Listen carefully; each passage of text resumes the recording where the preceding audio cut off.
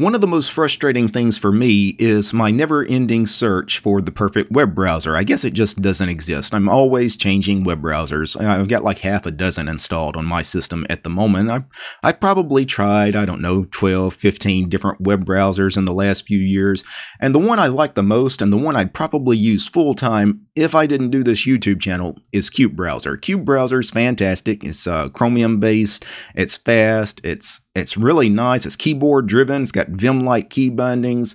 So it's really nice, minimal, not a lot of window decorations and, superfluous stuff on the screen. I really like Cube Browser, but the problem with Cube Browser is it doesn't really have ad block, or at least it doesn't have a proper ad block. So occasionally ads do play, and I can't be recording my browser, which I'm often doing, and having banner ads displayed, any kind of animated stuff going on, animated ads. It's not a good look. It's not a professional look. So what I've been using here lately, especially for recording video, is using the Brave browser, because Brave, of course, has ad block built in. Brave is also a Chromium-based browser, and it's really nice. I really enjoy the Brave browser, but I kind of miss Cube Browser's vim-like key binding. So this morning, what I've been playing around with is Vimium. Vimium, the hacker's browser. It's a plugin that's available for both Chrome browsers and Firefox-based browsers. So pretty much every web browser known to man. Well, I guess not Safari, but who the hell uses the Safari browser? But this should be able to be installed on most mainstream web browsers. And what this does is it gives you those vim-like key bindings you're used to. So when it's turned on, GG would go to the top of the document and capital G would go to the bottom, and you could use J and K to navigate. There's J down, K up. If I wanted to find a link, I could do F, and then we get all the links here, the hints for the links. So if I wanted to go to this first link here, Vimium, the hacker's browser, that heading, the hint for that is W. So if I do W, I would go to that link. We actually clicked on it and we go to that section of the page, GG, back to the top of the document here. Now, of course, right now I'm reading the README for Vimium over on GitHub. So the source code for Vimium is on GitHub. It's free and open source software. It's licensed under the MIT license. For those that want to go to the Vimium proper front end of their website, it's vimium.github.io. I'll, of course, link to all of this in the show description. Well, it's a blinding white page, though, but it's really nice, their homepage, because on the homepage, they give you some of the most common key bindings right here on the homepage. So, typically, that's probably what most people are going to get, right? If you're going to the Vimium homepage, you want, install link, and they have the install link for Chrome and Firefox, or the key bindings, and they have all that right here on this very short little page. So I kind of like that information. Of course, the README goes into much more detail because there's far more key bindings than what are shown on the Vimium website. And by the way, I can actually navigate the tabs, of course, with the keyboard instead of using the mouse like I just did.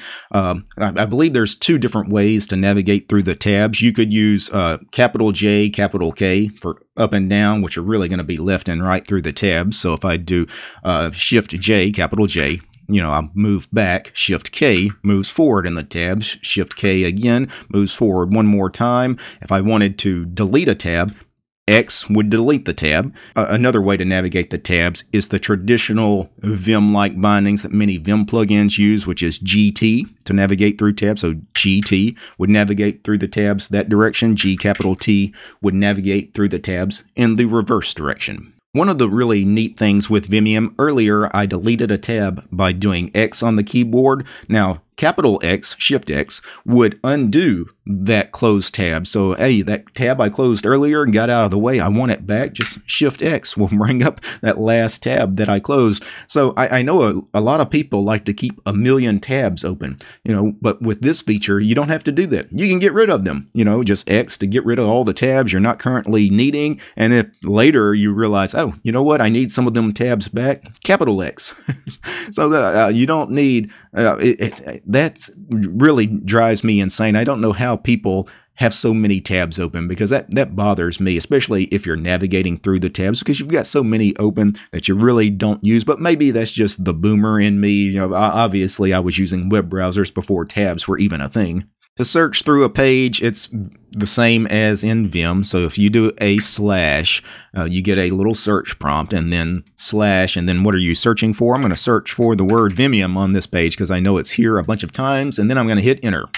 And then just like in Vim, to navigate through the search results, you can do N for next. So that's the next instance of Vimium. That's the next, and capital N would go in reverse order through the search results. If you want to get some help information, what you can do is do the question mark. So hit question mark on the keyboard and you get the Vimium help, which is just a quick list of some of the most common key bindings. You can click show advanced commands here and get an even bigger list here. And when you're done with this list, you can do the question mark again, gets rid of it and goes back to the page that you were viewing before you asked for help. Very similar to what I was used to in Qt browser. O on the keyboard is open a URL or a bookmark. So if I hit O on the keyboard and then start typing for something, maybe I want to go to Odyssey. And let me go to Odyssey. And that's how we do that. So O gets you the prompt to go to a URL. A capital O would do the same thing, except open that in a new tab rather than the current tab. So maybe I didn't want to go to Odyssey, or I'm done with Odyssey. I want to go back. Of course, Shift H and Shift L go forward and back, or actually H is back, L is forward in your history. So if I do Shift H, capital H, I'll go back to that page. Shift L would go forward, back to Odyssey. Shift H goes back. So standard Vim-like key bindings that many web browsers that use Vim-like key bindings, if you've ever used Qt browser, or if you've ever used Suckless Surf, they of course rely heavily on HJKL for similar navigation functions. So let me do capital O on the keyboard, and I want to go to DuckDuckGo, if I can spell it correctly. Of course, capital O opens that, of course, in a new frame. And what I can do, I'm already in insert mode, so I could search for something. You know, I could search for distro.tube if I wanted to do some kind of vanity search here on DuckDuckGo. Of course, you're already in insert mode, but if I hit escape, I would no longer be in insert mode, and that's where I could use my Vim-like key bindings like F if I wanted to click on one of the other links on the page. If I want to get back into insert mode, though, I, of course, gets me back into insert mode. And from here, well, I could tab to get back there into the search block, or I could just click on it and then do a quick search. And from here, if I wanted to go ahead and complete that search for distro.tube, and then I get the search results, I could hit F to get the hints for the links. And maybe I wanted to go to the GitLab for distro.tube. It looks like capital P clicks that link, and of course, it opens it here. That was not the right link. That was my YouTube channel for that link. But let me go back. Well, of course, Shift H goes back. If I want to delete the tab again, X and X and X and X. You know, if I wanted to bring them all back, Shift X, Shift X, Shift X, Shift X, Shift X one more time. Very cool stuff. I'm really digging Vimium. I've only been playing with it for a couple of hours this morning. There's some customization options you can do. You can actually change some of the key bindings and things once you get into the settings. It's not crazy customizable. It's not like a Vim config or anything. There's just a little bit of stuff you can do to it. I've used Vimium before. This was not the first time I've tried it out. I've tried it out 2 or 3 years ago. I played with it a little bbit. I played with 3 or 4 different Vim-like plugins for these kinds of browsers, for Chrome and Firefox. Vimium, Tridactyl's another popular one. There's 3 or 4 of them that have some good popularity. Vimium's probably the most popular, I would say. At least it seems to be the one that gets talked about the most. I highly recommend you guys try out Vimium, especially if you're a Vim user and you're used to Vim-like navigation in all of your programs. Check out Vimium. If you're on a Chromium-based browser, it's in the Chrome extension store. Those of you running Firefox-based browsers, look for it in the Firefox add-ons store. Now, before I go, I need to thank a few special people. I need to thank the producers of this episode: Absy, Dallas, Gabe, Lou, Mitchell, Alan, Akami, Archfit for 30, Chuck, David, Other, David, Dillon, Gregory, Lewis, Paul, Polytech, Stott, Stephen, Sven, Wes, and Willie.